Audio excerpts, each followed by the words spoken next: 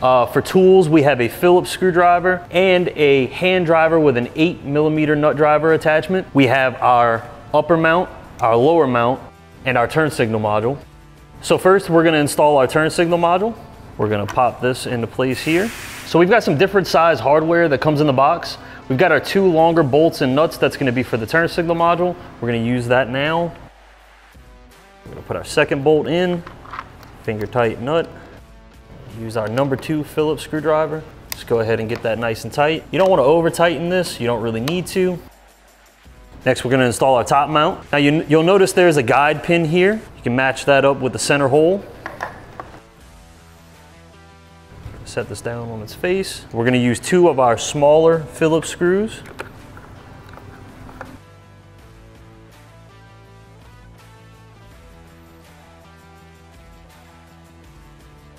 Now we're going to install our lower mount. Same thing. We've got a center guide here. We're going to match that up. We're going to use our last 2 small Phillips screws. The one thing I want to point out is even though these parts all are able to be separated, this is still really sturdy feeling after it's put together. All right, the last thing we need to do is plug in our turn signal module. Now you'll see that there's 2 cables here. We've got 2 different style plugs, so you really can't mess this up. We're gonna take our female cable from the headlight and we're gonna plug that into the male cable for the turn signal module. You wanna make sure that you line these 2 arrows up. You'll see that there's keyways here. You need those to match.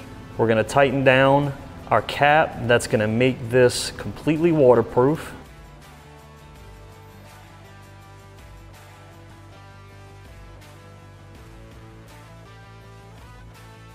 All right, so here's what both headlights should look like when they're fully assembled. You'll notice that the top and bottom mounts are both etched, indicating which side they belong to. The turn signal modules, you're gonna wanna make sure that those are mounted with the mount ears up. Now we're gonna get these over to the truck and get them installed. All right, so first we need to pull the core support panel. There's 8 push clips holding that in. We're gonna use our panel tool.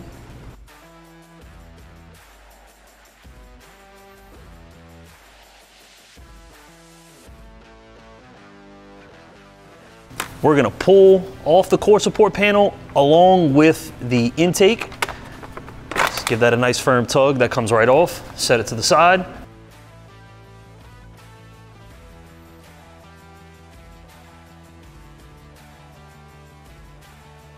So now with those 4 10mm bolts removed, the grill's just held in with push clips, so we just need to give this a couple of firm tugs. Tug on the right. So we're gonna pull the grill away and set it to the side.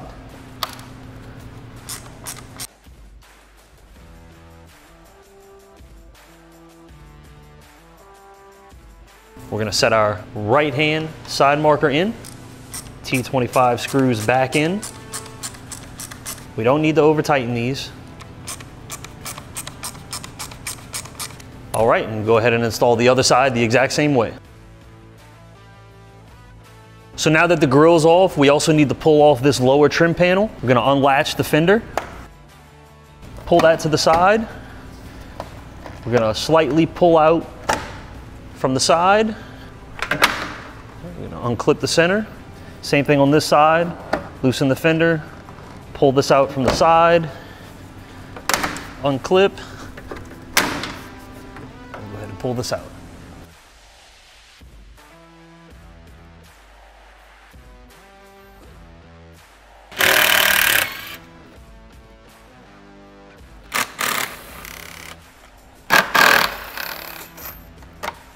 Now with those bolts loose, we're gonna give the headlight a firm tug.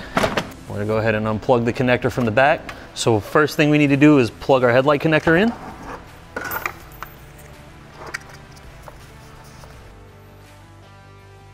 Now we're gonna set our headlight in place. And we wanna make sure that we leave this cable off to the side so we can plug our side marker in. So we got our first 10 mil in. Now we're gonna put in our bottom 8mm.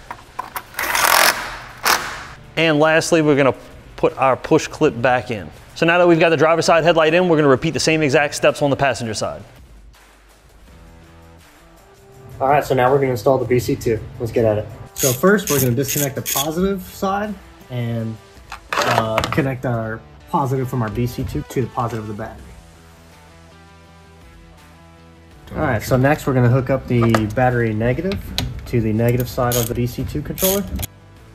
And whenever hooking up electric components, you always want to start with the positive first and hook your ground up last. And they do that because the positive side likes to arc. So now we're going to go ahead and hook up our outputs from the BC2 to the inputs of the headlights.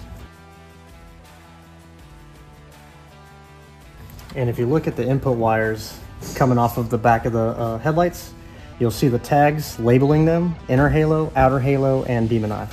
So we got our extensions plugged into the inputs of the headlight, and we're going to run these all the way across to the side that our battery is on.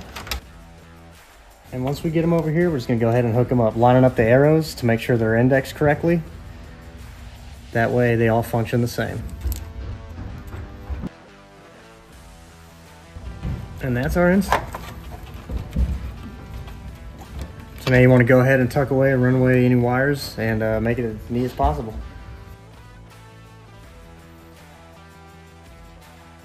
All right, so just as with replacing any new headlight in any vehicle, we need to check the aim. As you can see on the wall here, the driver's side cutoff line is a little bit higher than the passenger side. So we're gonna go ahead and just completely re-aim both headlights to spec. We're gonna show you how to take some measurements now. All right, so we're gonna measure from the ground to the center of the headlight. That gives us 43 inches. Now, your Bronco might be different depending on what size tires or how big of a lift you're running. We're lifted with 38s and we're at 43 inches. So we're gonna go ahead and mark that on the wall, that same measurement with tape. And that's gonna be the line that we adjust both cutoff lines to. So with the lower trim removed, we can access the back of both headlights.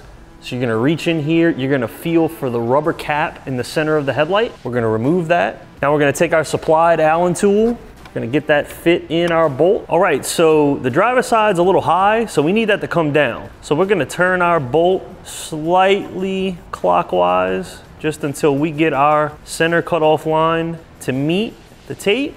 Now we're gonna put our cap back on and move over to the other side. Now I can see that this passenger side headlight is a little low, so I'm gonna go ahead and move that one up slightly. All right, so we've got our headlights aimed and ready to go. This is what your beam pattern should look like in order to be road legal in the US. So we're gonna put the lower trim back on.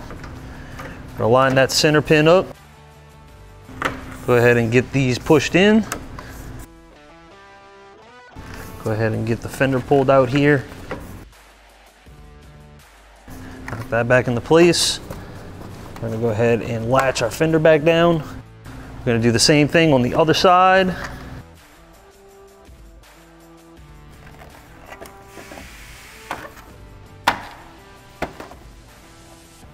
All right, now we're gonna bring our grill over.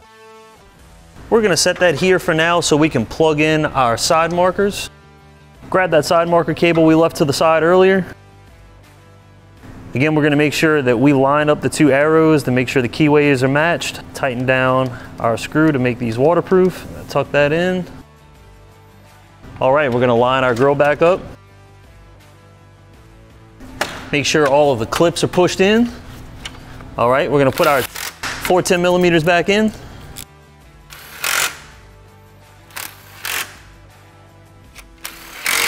And we're gonna put our core support panel back on. Go ahead and get that intake locked into place. And now we just have to put our push clips back in and we're good to go.